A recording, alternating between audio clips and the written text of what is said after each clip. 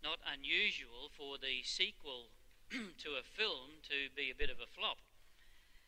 The film studio wants to cash in on the success of the original, and so they might rush it into production, and often, or at least sometimes, it comes with mixed results. However, that can't be said for Paul's second letter to the Thessalonians, because it really is just as powerful as the first. But what was it that prompted Paul to write again and to write so soon? Because many commentators suggest that it was written within months or perhaps even weeks after the first, and so it suggested that something must have happened in the city. Was it a theological issue? Because or despite the strong faith of these people, there was something that was concerning them. Had persecution gotten worse, leaving them distressed, worried about their future? However, there is one reason we do know about, and that is that somebody had given them some wrong information. And so in the second verse of chapter 2, Paul writes, "Don't become easily unsettled or alarmed by the teaching allegedly from us, whether by a prophecy or by word of mouth or by a letter, asserting that the day of the Lord has already come." Now, did somebody claim to have a message from the Holy Spirit that contradicted what Paul had been teaching? Had somebody been teaching inconsistently with Paul and so confusing about what he had originally meant? Had somebody written a letter claiming to be from Paul but actually misrepresenting him? Well, whatever it was, they were unsettled. And Paul says, look, it's not good for you to be alarmed about these things, and I'm kind of concerned for you as a church. And so his second letter is written in response to that concern. But what's also quite clear is that this whole issue concerning the day of the Lord was confusing to the Thessalonians. His first letter was intended to help to clear up some of their uncertainty. But he's having to write again because they're obviously still confused. Now, a part of that had to do with their background. Many in the church were Gentiles, and they had grown up with ideas that were based on their Greco-Roman culture, which meant that they hadn't been exposed to the Jewish ideas, the teachings of the Old Testament. For example, the Greeks and the Romans believed that when a person died, their soul, their psyche, would enter this kind of dark spiritual world where they could only guess at what might have taken place. And for their body, the soma, there was no reality of life after death for the body. And so their belief and understanding about the afterlife was really quite different from what their Jewish friends in the church had believed. But to make it even more confusing, there were so many different Greek philosophies and ideas that often contradicted one another. And so when Paul taught that at his coming their body would be raised and reunited with their soul, they're probably scratching their heads and thinking, man, that's just not a part of what we learnt when we were kids. And I think we all know how difficult it is to overcome those preconceived ideas that we grow up with. And so this all sounded very strange to them, and it's not surprising then that they were confused. Now, the book is divided into 3 chapters. If you've got your Bible, you might like to open it. We're going to quickly go through this. And it covers a bunch of different topics, but collectively they offer some advice on how we should live during the time before Jesus comes again. He begins in the first chapter by encouraging the Thessalonians to persevere in the face of persecution. Writing in verse 4, he says, "Among God's churches we boast about your perseverance and faith in all the persecutions and trials that you are enduring." Now, it's very easy to fall for the idea that being a Christian is supposed to protect us from all the difficult stuff in life. And unfortunately, that message is too often repeated. The God that people want today seems to be one of instant answers. When pain comes, we want immediate relief. When difficulty strikes, we want prompt resolution. And when God allows something to happen that we don't understand, we want an answer to that. Paul, however, calls us to persevere. And the reality is that Jesus had earlier warned his disciples that in this world you will have trouble. And Paul stressed to that young preacher, Timothy, that everyone who wants to live a godly life will be persecuted. And so, like the Thessalonians, we also need to take Paul's advice and persevere. And in the previous verse, he gives us a clue as to what can help us to do that. Verse 3, he writes, "Your faith is growing more and more, and the love all of you have for one another is increasing." And so first of all, we are able to persevere when we continue to grow in our faith, because faith isn't something that we receive the full measure of or a full quota of when we first become a Christian. It's a little bit like the sanctification that Paul wrote about in the last verse of his first letter. Faith is a growing relationship with God. And it's either growing or it's shrinking, but it never remains the same. And so perhaps a fair question for us would be, is our faith growing more and more? Secondly, we persevere by growing in our love for one another. Paul writes, "The love that all of you have for one another is increasing." And of course it's true, and you know it. We need each other. Our love for one another and our need for each other helps to keep us strong. On our own, we can be pretty vulnerable at times, but together we can be strong. And so we persevere as our faith grows and as we depend on each other.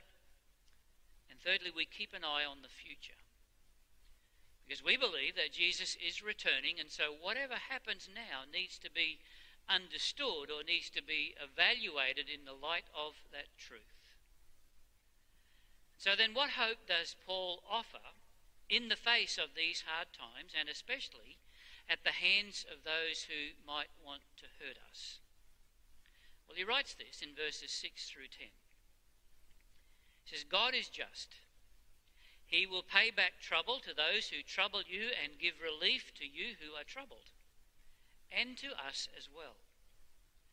This will happen when the Lord Jesus is revealed from heaven in blazing fire with his powerful angels. He will punish those who do not know God and do not obey the gospel of our Lord Jesus. They will be punished with everlasting destruction and shut out from the presence of the Lord and from the glory of his might on the day he comes to be glorified in his holy place and to be marveled at among all those who have believed.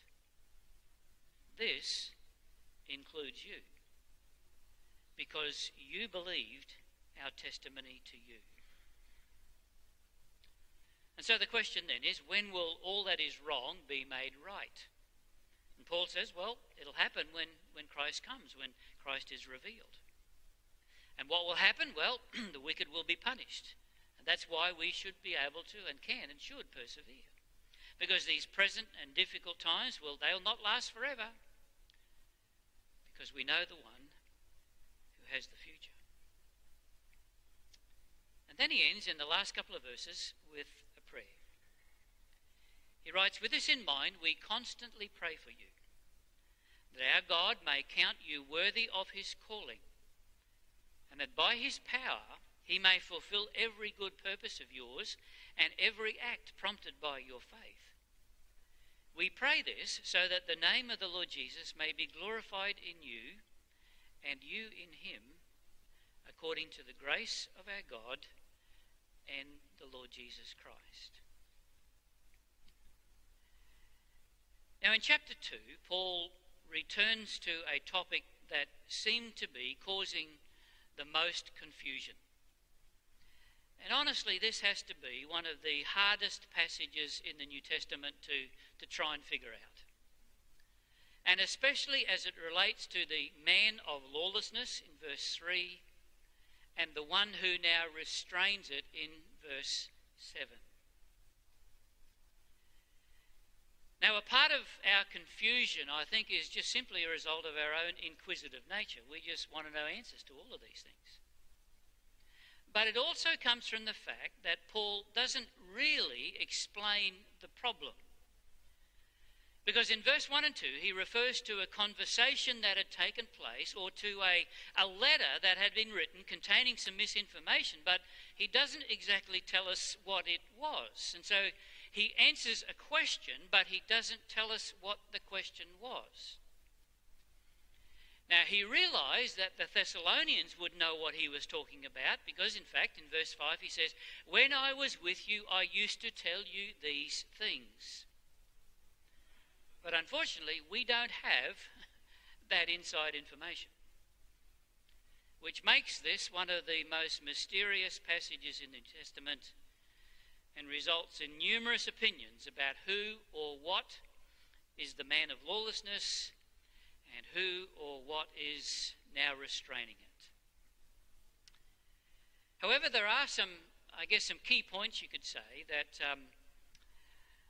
they just might help us to understand it a little bit better. But what we need to do is always keep in mind the big picture in all of this, and that is, despite the mysterious nature of what's written, the main point here is that Jesus is one day going to return. First of all, in verse 2, he says, "Don't become easily unsettled or alarmed, whether by a prophecy or by word of mouth or by letter, asserting that the day of the Lord has already come." Now, some of these folk, it seems, were really upset, and Paul didn't want that. Don't be worried about these things. Don't let this unsettle your faith, he says with really the caring heart of a caring minister. He says, being alarmed about the future events, that's just not going to help you. Don't worry about these things. Now, they were troubled because they simply were having a hard time understanding Paul. But then somebody came along and began to contradict him, and that only added to their confusion. Indeed, if you put yourself in their place for just a moment and imagine how you would feel if you thought that the day of the Lord had already come and you'd missed it. That would be unsettling, wouldn't it? And so Paul is saying, look, I don't want you to be alarmed. I don't want your faith to be unsettled. And then he says that he doesn't want them to be deceived in verse 3. Don't let anyone deceive you in any way, for that day will not come until the rebellion occurs and the man of lawlessness is revealed, the man doomed to destruction. In other words, something is going to happen before the day of the Lord comes, and since that hasn't happened, look, there's no need to worry about it. You haven't missed out on his return. Look, I'm still here and you're still here and we're all fair income believers, so obviously some sort of secret rapture hasn't taken place. But that still leaves the question, and that is, what is to come, and what is the rebellion, and who is the man of lawlessness? For 2,000 years, Christians have desperately tried to figure that out. So let's just take a very quick history lesson. Because in the first century, and under Roman rule, the number one candidate for the man of lawlessness was the Roman emperor. Between 37 and 41 AD, Caligula set up a statue of himself in the temple in Jerusalem and demanded that the people worship him. Nero ruled from 54 to 68 AD, and especially after the persecution of about 64 AD, he then became the prime candidate. And then, when some early Christians added up the numerical value of his name in the Hebrew language and it came to 666, well, they were absolutely certain that he had to be the man of lawlessness. But after many years, and the Roman Emperor Constantine converted to Christianity, then the Roman emperors, they suddenly didn't fit the bill anymore. But then came the Vandals. And they were originally from Spain. They invaded North Africa and then on into Europe and the old Roman Empire. And they followed a sort of very strange form of Christianity called Arianism. And some of their leaders then openly began to persecute the Catholic leaders of the day. And so guess who became the next candidate for the man of lawlessness? When Islam began to spread over the world, Muhammad was the man of lawlessness. The reformers, Wycliffe and Huss, Luther and Calvin, Knox and Kramer, all said that the Pope or a succession of popes was most definitely the man of lawlessness. And so the Roman Catholics returned the favour and said that Martin Luther was actually the man of lawlessness. And on it's gone until the last century when the German Kaiser was the man in WW1, and of course Hitler and Mussolini, one of them had to be in WW2. And so how do we understand all of this? Next week we're going to have a really long service, and so get prepared just in this one here. No, not really.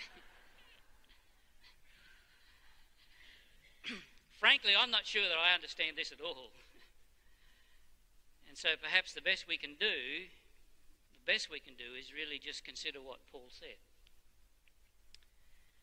The first, he is the man of lawlessness, which means that he is against the law. He rebels against the law of God, and he rebels against the law of man.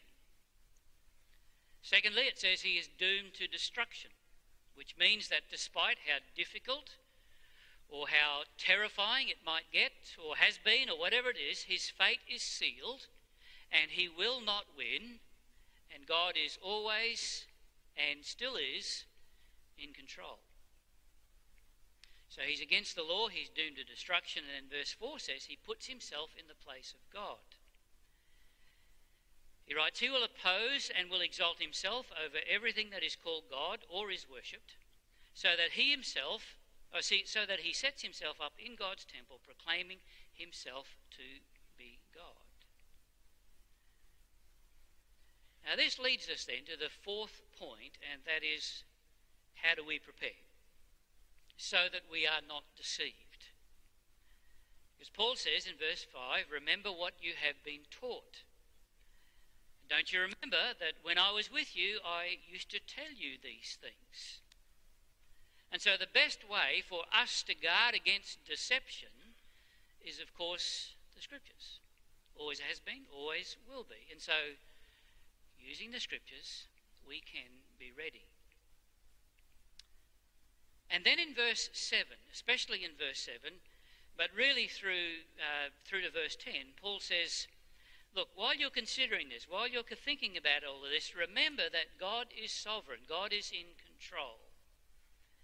And verse 7 says, for the secret power of lawlessness is already at work. Now that's interesting, isn't it? In other words, this was already happening when Paul writes this. Carries on, but the one who now holds it back will continue to do so until he is taken out of the way. And so because this was happening in some form or another, the Thessalonians probably understood what was holding back the appearance of the man of lawlessness much more than what we do today. But whoever or whatever it is that's holding back evil, they are God's agent in his grand plan. And while some men will act with exceptional evil, we have to remember that God is still in charge.